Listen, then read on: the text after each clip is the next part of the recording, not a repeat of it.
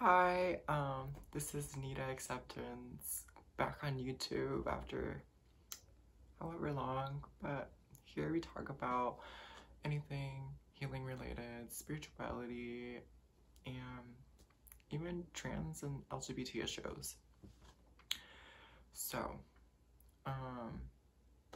this video is about my detransition story, or at least how I got to there, and my mental health and mental illness that related to all that. And I just want to put this out there because I'm sure there are other people in this world that have chosen the path to transition and then wanting to detransition, but there's not a lot of stories for mtftm, which is male to female, back to female to male. So, and when I was doing my research, there wasn't a lot of videos. There was more female to male detransitioners, where lots of females transition, but they want to detransition because it's just not what they thought it would be and didn't fix all their insecurities. And it's similar to my experience as well. I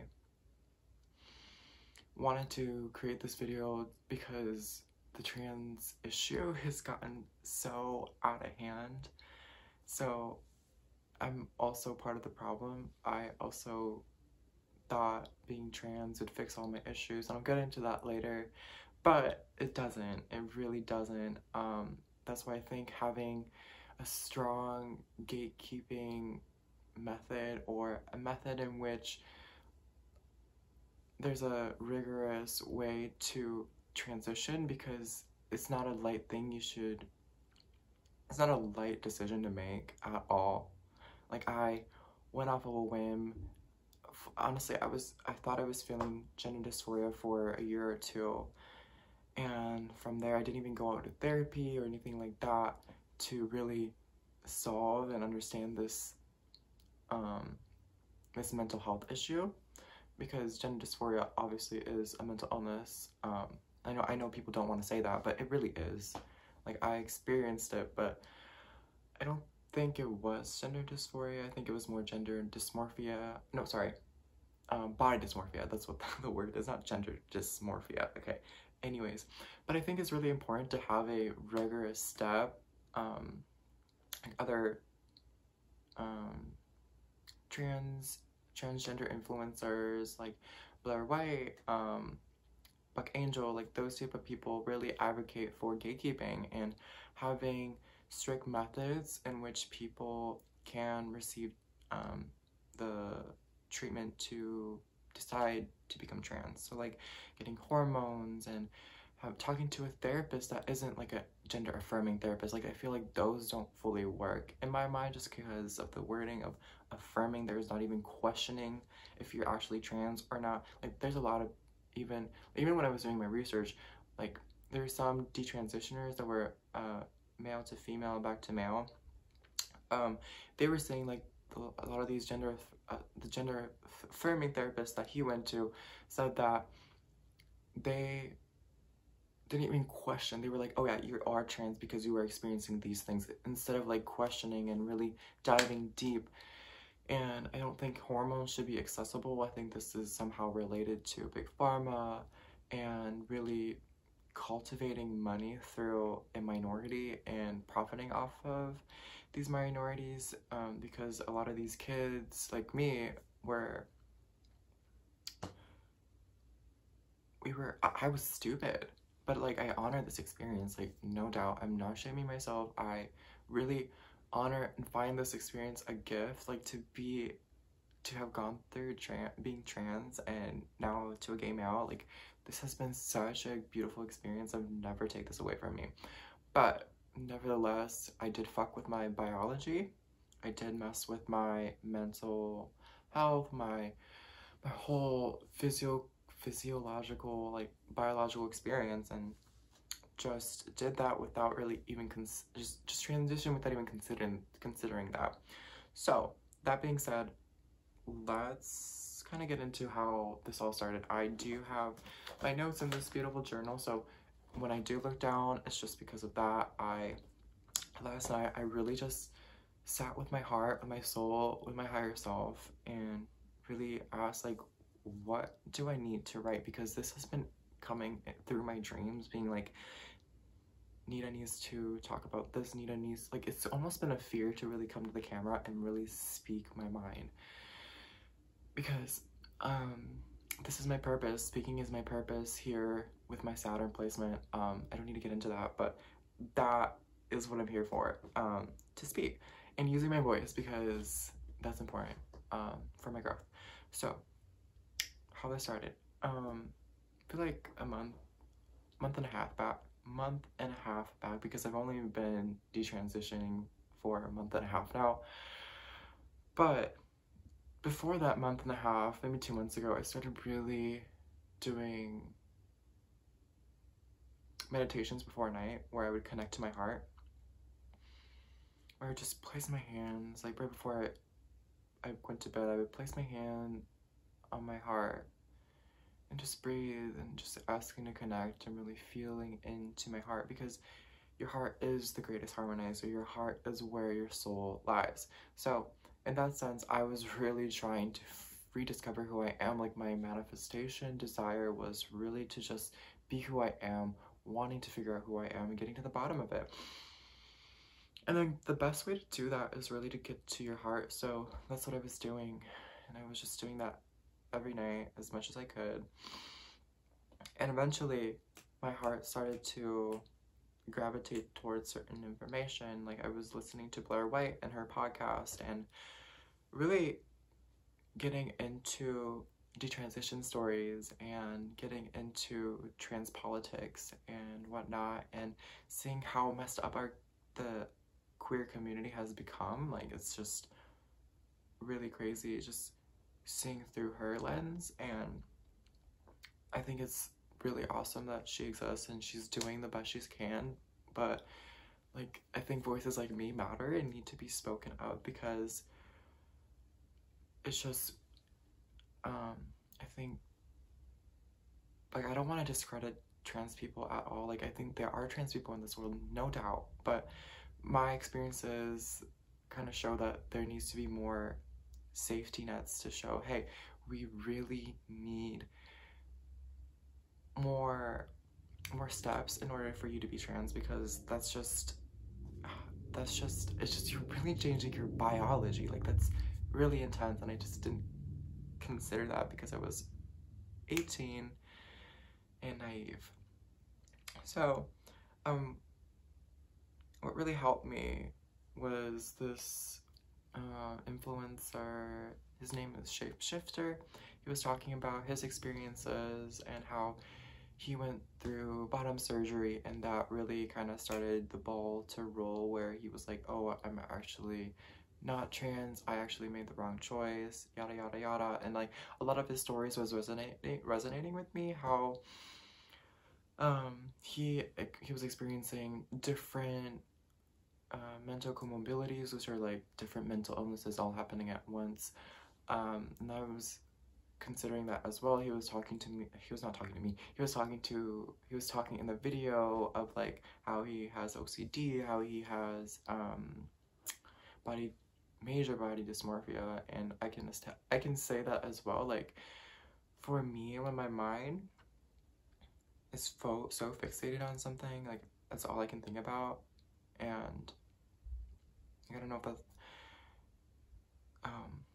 if that's like a fully OCD thing, but like, I do feel like I have tendencies. I'm not fully OCD, but like, when I'm fixated on something, I cannot not think about it. Like when any thought goes, it keeps going for days and days and days and days and days, until like I've been doing my best to like breathe and come back to the present, and you know, it takes time, and no shame in that. I'm just getting better every single day. But I also experienced like major body dysmorphia, and I'll get into that too later. But your Shapeshifter was like really talking about his experience and really opened my eyes to what a person who isn't trans looks like, or is like, but has gone through this experience. And I was like, hold on, like, it really started to turn the gears, because I was like, this feels a little close to home. I'm wondering why. And this kind of continued for like 4 days. I was just listening to like Blair White and Shapeshifter and other people. But Blair White was really talking about how, I think this is one of the things that was like, oh wait, really? Was when she was talking about like, you can be gay and really not like your body hair. And I was like, okay, that's one. And when I started kind of seeing through that perspective, it opened up it flipped something in my head that was like, okay, if I could see through this perspective, what else is there that I was experiencing as dysphoria, gender dysphoria, at that time that I wanted to transition, you know?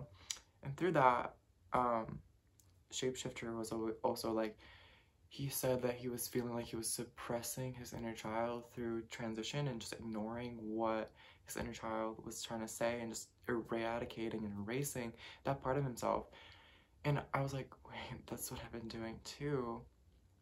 And these thoughts of detransition have been going on for the last few years, but it's just like small little thoughts, like sprinkled. I'm sure that was my intuition, like coming through and be like, when those thoughts of like detransition of like, oh my god, what would happen if I went off my hormones, stuff like that, when those thoughts would come up, I would be like so triggered, and I would not want to, you know, address those thoughts. I would not want to really focus on them. I would just be like, oh my god, stop.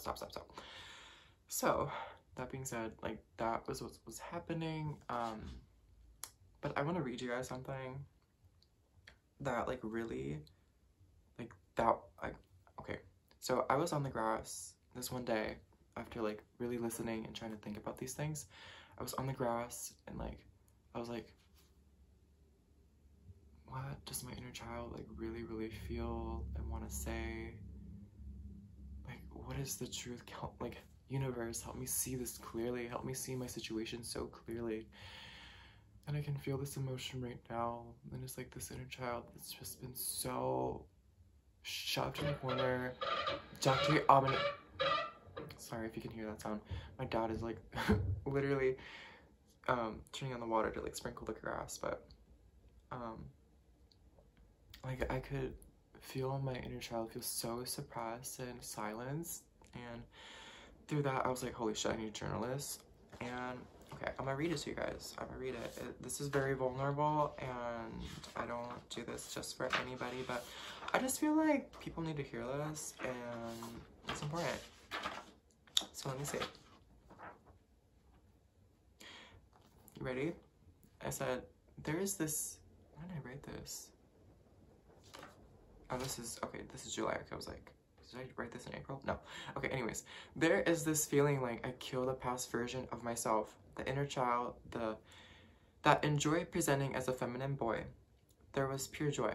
I feel like I've cut myself off from a part of myself that has been needing a voice for so long.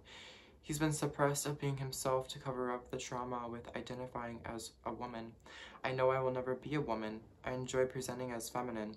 My dysphoria experience comes from not wanting facial hair, hating the sound of my voice for being too feminine, growing up, but also didn't want it to change so I could sing high-pitched songs. So I suppressed and pressed on my vocal cord and my Adam's apple so that it wouldn't come out, you know. So I feel like the feminine has been so suppressed and traumatized within me. I remember that I had a crush on this boy in kindergarten. I just knew I liked him. There wasn't a need to dress up or be a woman. Sometimes I liked feminine things like lip gloss and dresses and heels. I felt so small and anxious that my Adam's apple was coming out. It was feeling like my whole life was slipping away. The first time I experienced pubic hair coming out, I felt like my world was ending. It sucked. I didn't want body hair. Growing up, I always surrounded myself around girls. There were times I tried on my sister or cousin's skirt to play a more feminine role, almost like drag or cross-dressing for fun. People made fun of and bullied me for being my feminine self. I hated being that. I sounded like a girl and everyone would comment on that, especially boys. There was this one boy and another basketball player and my cousin had all said some mean shit to me in the science room. I cried. I hated myself for being so feminine. I hated being who I am, or who I was. I was praised for my singing voice, and I never wanted to lose it. It came so naturally to sing. I didn't care that my voice was I didn't care that my voice was changing, in a sense that I didn't want my voice to lower, because I wanted to keep singing the high notes. Someone had put it in my head that it was cool that I could still sing the high notes at the age that I was, implying it would change eventually. So this is all encompassing like grade school, and just that inner child coming through. So I really didn't want my voice to change, and hated and scared for the fact that my voice was being taken away. I pushed on my throat / Adam's apple every day. I would sleep with my neck bent inward so that my Adam's apple would not stick out. I was so mortified. I somehow convinced myself that I could keep singing the high notes even though it hurt like crazy. It was never related to being a specific gender. My body hair, I just really hated. I didn't like the look and feel of it. Now I have a twisted version of self. I look in the mirror thinking I don't look woman enough. I never felt that way before transition. I really just hated the fact that there was so much body hair all over my body. I would for hours sit in front of a mirror and pluck my facial hair out. I hated it. I didn't like how it looked. I didn't like my voice either as I hit puberty because it was too femme. I wondered if I didn't think that I was trans, that I would love my voice for being feminine and see power in breaking down the patriarchy with bringing back the feminine through my masculine body with a feminine voice, which I thought was so powerful. At that point I was crying. I never have liked my voice because it sounded too feminine, but it has now transformed into I don't like my voice because it's not feminine enough. So that last part was like such a huge contrast from like before transition. Oh, I have a rush of energy. But before transition, I was like, oh my god, my voice is too feminine and I hate it. And as I transition, or the thought in my head that popped out, oh, maybe I am trans, popped in my head, I was like, oh my god, my voice isn't feminine enough. Like, I don't sound woman enough. So it's like these two really drastic polarities, like flipping. And it was just like, I really had to talk to my therapist about it, because I was like, this just really feels like my tendency to people please. Like, that is something I'm recovering from, is people pleasing. Like, I just want to make sure that the video is still filming. Period. Okay, I'm back. I think it's just so crazy that our minds, not crazy, but it's so magical in a twisted way that our minds can go from one into another, or at least mine can.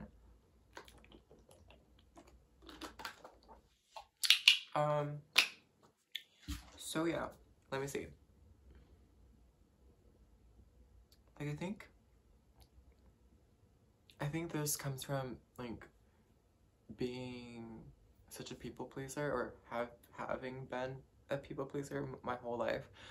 I really wanted to be accepted and loved in society, and I thought that conforming to what other people would see more comfortable or more accepting of me was just like, before transition I was like, okay, I gotta be quiet, I should not speak up, I should not be talking, I should really just make myself so small that nobody sees me, so that I won't get bullied, I won't get hurt, nobody will like say anything bad. But still, that was coming from such a small, traumatized place. Because like every single day of my life when I was living in Okinawa, like in grade school, I didn't have a voice, I didn't speak up for myself. I was so bullied every single day for being so feminine. People would be like, okama, okama, okama, you're so okama, which means like, kind of like the word, the F-A-G-G-O-T, that word in Japanese, or like kind of like cross-dresser, kind of like that. And they would insult me every single day. Like, there was not a single day where nobody would use that as an insult towards me. So that being said, like I was sick of it, but like I just didn't know how to stand up for myself. I was so I just wanted people to like me and love me, and if that meant people shitting on me, and if I still stay quiet and not have confrontation, then I would be like, okay, yeah, totally, like, shit on me. But I would still feel so shit about myself and, like, cry myself to sleep, like, once a week because it's so intense. Like, I really didn't like who I was as a kid. But that really developed into, as I grew older, like, really hating myself, and then eventually hating my body. I hated my lips when I came to America. Like being a person of color in America, as a, like, moving from one country to another, like, especially coming from an Asian culture where it's like Eastern culture where it's like all about like the other person and like caring about the other person, to a place where it's more individualized, where you care about yourself, and like really comparing yourself with the beauty standards here in America is just like so intense. And one thing led to another, into the place where I really hated anything feminine about myself. When things were not feminine enough, I hated it.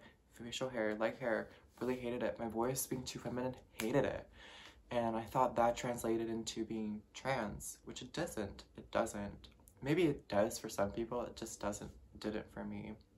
Like my earliest memory as a little kid, I remember playing with this guy in California. I used to live in California, but there was this boy, like, I was best friends with him, and I remember having a crush on him. Like, I don't care if he sees this video or whatever, like, this is just the truth of my experience. Like, I really had a crush on him. I thought he was so cute. But it wasn't really anything like sexual or anything. It was just like so pure, where it's like, oh my god, this boy is so cute, oh, I'm gonna kiss him, like something like that, where I love him, you know?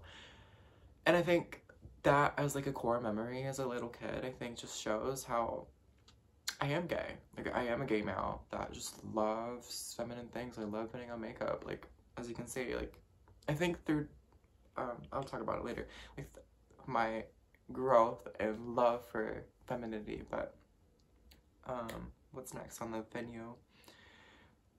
Like, I do have mental comorbidities, or at least I see it. Like, it's not necessarily diagnosed. Like, don't self-diagnose yourself, but like, I definitely see, like, before transition, I was like really intensely experiencing body dysmorphia. If I'm sitting in front of a mirror for 3 hours just plucking out my facial hair and like really degrading my leg hair or my body and being like, oh my god, disgusting, every single day, like throughout the day, and that's like my own reality, like, that is really heavy and dark. So that was my experience with body dysmorphia. And I think OCD, in a sense, where like that's all I can think about. That's all I can think about. And I think body dysmorphia is a segment of OCD. So those kind of go hand in hand. Let's see. Transition came from unconscious. Okay, so my therapist was also talking about like how when we are experiencing really traumatized or really hard emotions, like, we come from a place of unconscious, which is when we're in survival mode, when we're like really like not in our bodies, when we're like overthinking, when we're anxious, when we're depressed, like those times we are very much in the unconscious state where, sorry, this is like such intense energy, it's just like really flowing through. But like, I made the decision through an unconscious place where it was like, oh my god, if I don't do this, I'm gonna die, I'm gonna kill myself, kind of like that perspective. And it wasn't really coming from a grounded place where I'm like, okay, how can I think about this rationally? Do I need a therapist? Do I need to meet with somebody to really talk about this? Like, am I going off of a whim? No, I was coming from a traumatized place, going with that flow, thinking that was the choice, that was the only option, and just going with it, and not coming from a place of rationality, which is where I'm like more of a conscious place of like rational thinking and considering the emotions too, but like really thinking about it of like, well, how much value will this bring? Will I be happy through this? Am I doing this for myself, for other people? Which I was doing it for other people. I really wanted to be accepted in society and seen. Like, my purpose here is to really be outside of the box and make my freak flag fly. But I didn't know that before. Now I do. But Saturn and Gemini, hey. But like, straight up and down, like, I really was coming from an unconscious place and making that decision from that really scared, surviving mode.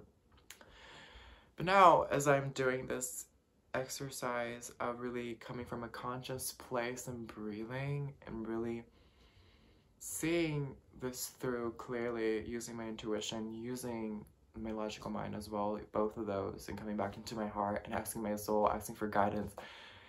Through all these combinations, I'm like, okay, this seems like coming from a place of irrational. Now let me come back to a place of conscious way of thinking, and boom, this is what came out of it. I'm detransitioning.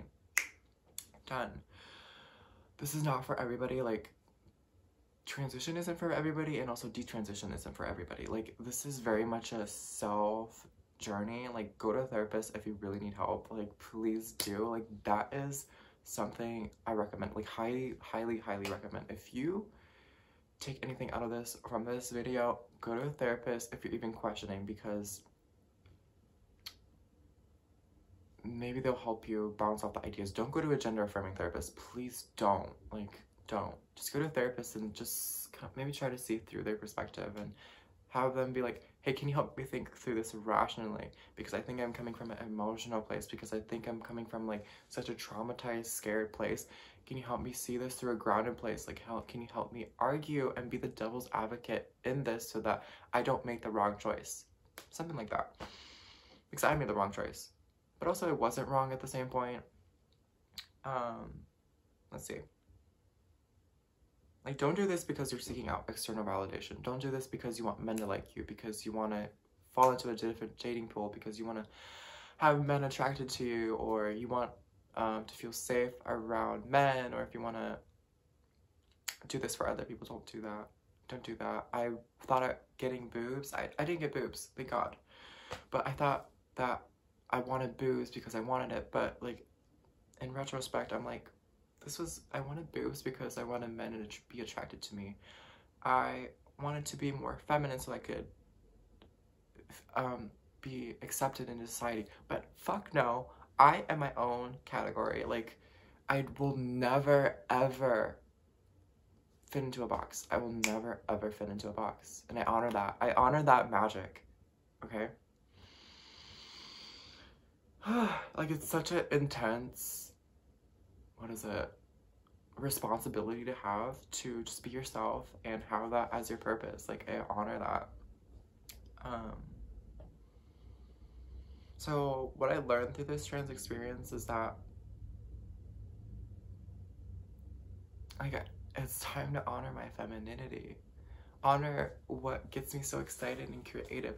Like, I have felt so much ease through being feminine, through dressing with the clothes I want to dress, through putting on the makeup that I want, through buying the glasses that are pink, through literally organizing my, like, this is my parents' place, so this is not actually, like, my own room.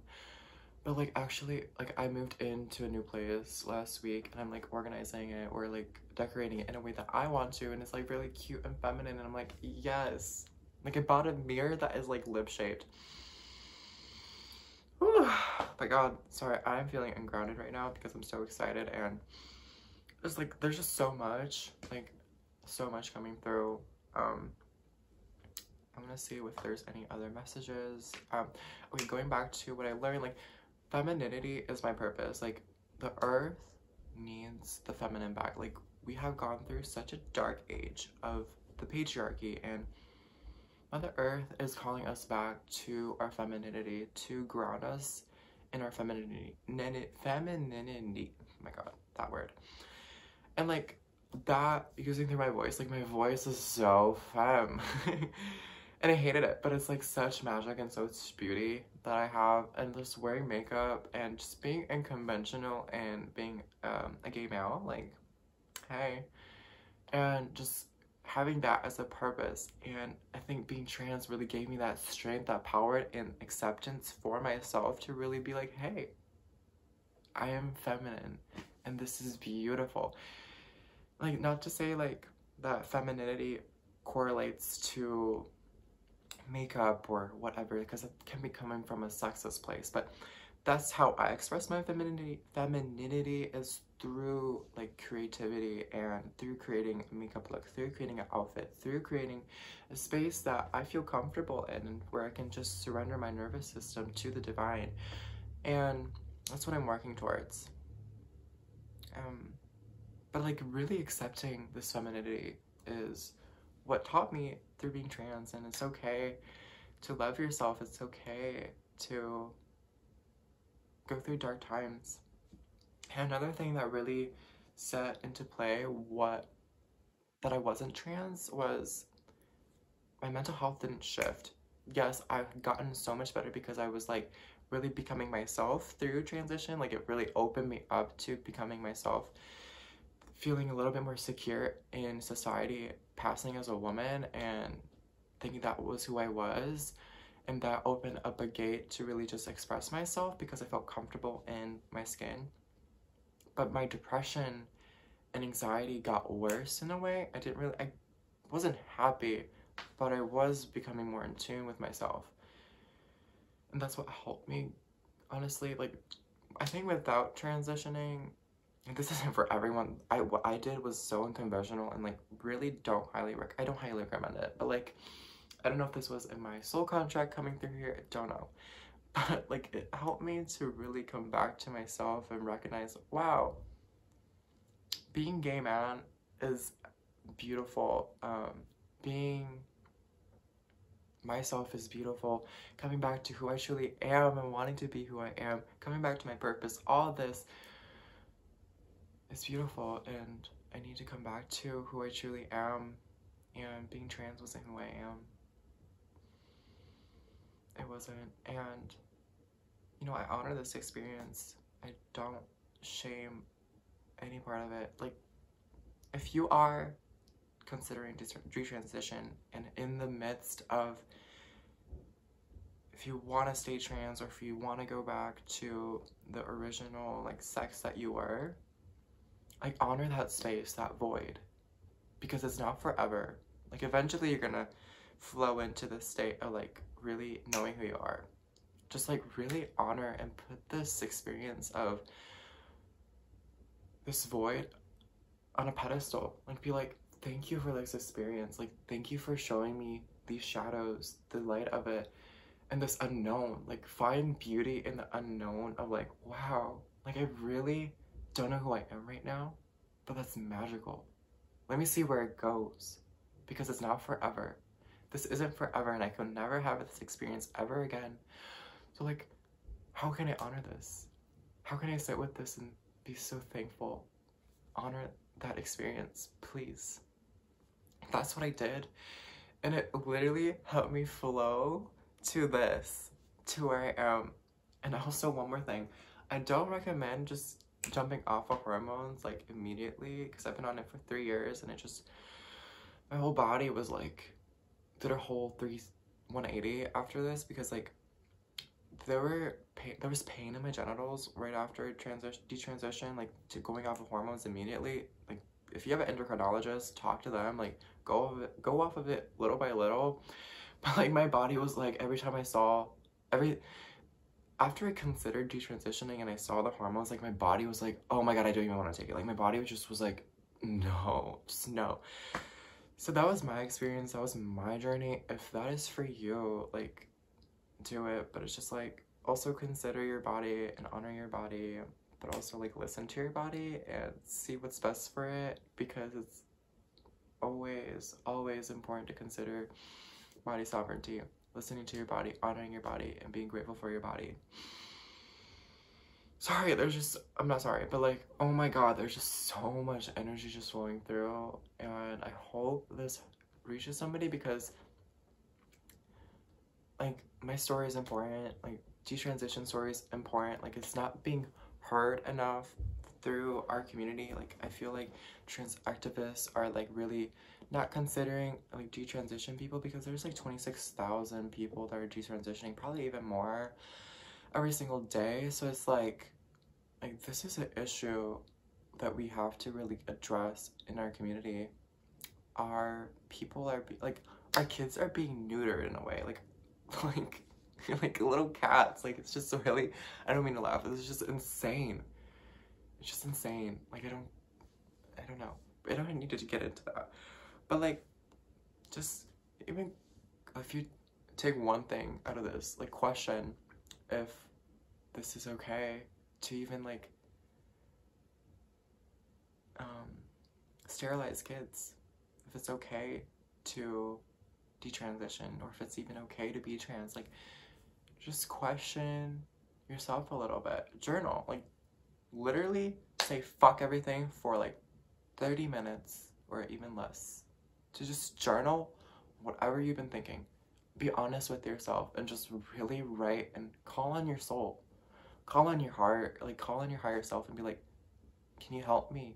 Can you help me see this clearly? Help me write this so I can really be the best version, authentic, most beautiful version of myself that I can be, because I may not be that version right now. Help me write. Let me see this clearly. So I hope that helps somebody. I am gonna end this video. Have a beautiful, amazing day, night, evening, wherever you are. Just know that I love you. And if you ever need somebody to talk to, like, I will put my email down below, or yeah, and then we can chat, like, straight up and down. Like, just contact me if you want to talk. Like, I'm open to it. Just have a great, awesome day. Like, you are amazing. You are the magic. You are divine. Like, just hone into your love and trust your soul, your internal guidance system, and your intuition, and come back to your heart. She's calling to you. He's calling to you. So just come back. Just listen and trust the guidance you receive. Trust that your soul is with you. Trust that the universe supports you. Trust. All right. Have a great day.